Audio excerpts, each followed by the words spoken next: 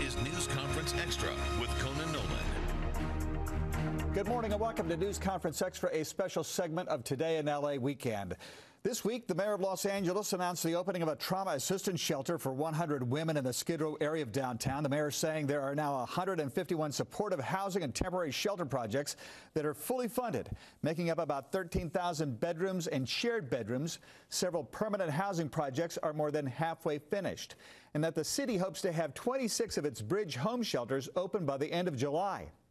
This, however, comes following a critical report from City Controller Ron Galperin, who said the pace of housing construction for the homeless through the $1.2 billion HHH bond issue is nearly 3 years late and failing to meet its goals. So who is right? Ron Galperin, the City Controller for the City of Los Angeles, thank you very much for joining us. Thank you. I am really glad to see that some of those projects are finally, in fact, getting underway. Some of them are going to be opening. But what my audit was about was looking at the bond measure that was approved by voters nearly 3 years ago, Triple H as it's known, $1.2 billion for creating up to 10,000 permanent supportive housing units.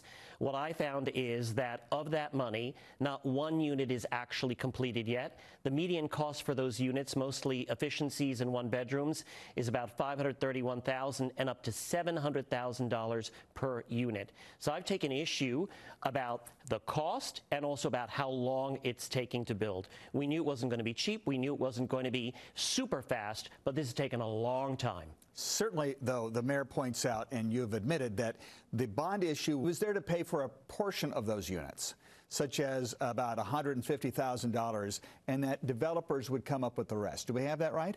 Well, actually, the city is funding about $140,000 for each of these projects. There's money that may be coming from the state, from other sources, also from various kinds of tax incentives, and from the developers themselves. But when your cost is that high per unit, you're not going to be able to build nearly as many units as we need to make the right dent in this crisis that we have of homelessness on our streets. The mayor says part of the problem is the fact they didn't expect the cost of construction to go up. First of all, you can't even find unionized workers. There's so much development taking place across the state and across the nation, for that matter. Plus, you have a trade problem with China, which increased the cost of steel, and then the tax code was changed that removed some of the incentives for businesses to invest in this kind of development. Do you buy that? Well, there are a lot of reasons why costs have gone up, but what we found was in our study of these projects that up to 40% of the costs are so-called soft costs. That's not land, that is not actual construction or materials, that's financing and consultants and all of those other so-called soft costs. That is really high, and it needs to be driven down, and we also need to find ways to have different kinds of paradigms. How do you have more shared housing, micro units? How do you do things that are prefab that you can do much more quickly and cheaply? How much of the bureaucracy of the city still exists and is getting in the way?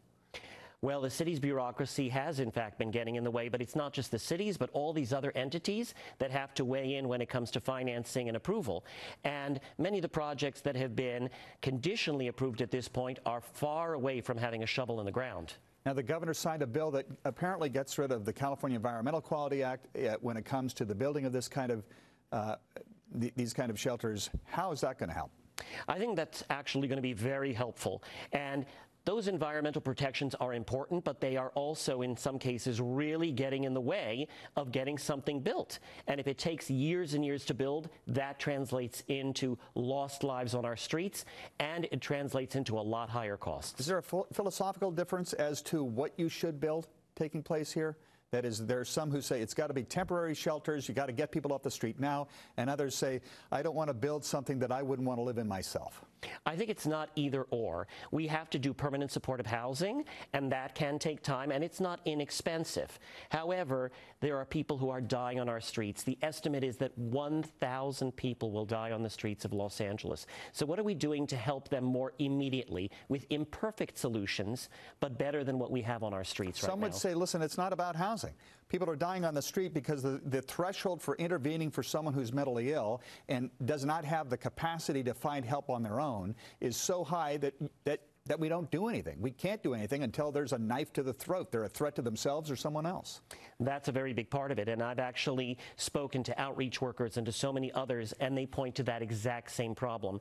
So much of this does have to do, in fact, with mental health and with addiction, but we also have to have places for those people who are suffering from mental illness to go into. And then one other thing we should remember, which is that if you haven't had a chance to take a shower or to wash your clothes for even a week, imagine what that's going to do to any of our mental health. How much of this is being tracked? The amount of money that is being spent, the $1.2 billion that came from the voters? Well, very little of that $1.2 billion has actually been spent to date. There's about $360-some million of bonds that were issued and about $76 million that has actually been spent.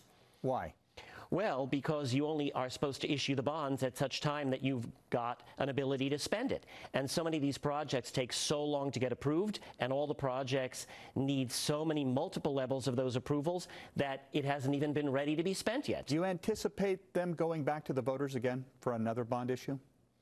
Well, I think that it's really important that we fund these kinds of projects, but I think the voters really want to see and deserve to see the money being put to good use.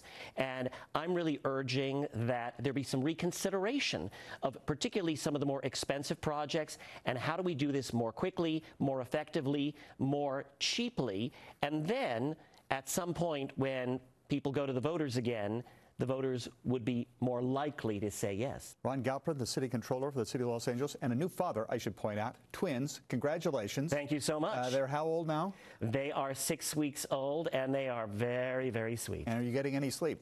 A little bit. Thank you very much for coming, and congratulations. Thank you so much. NBC4's news conference at 9 o'clock is preempted this week by NBC Sports. We will be back with that program on Sunday, October 27th. I'm Conan Nolan. Have a great Sunday.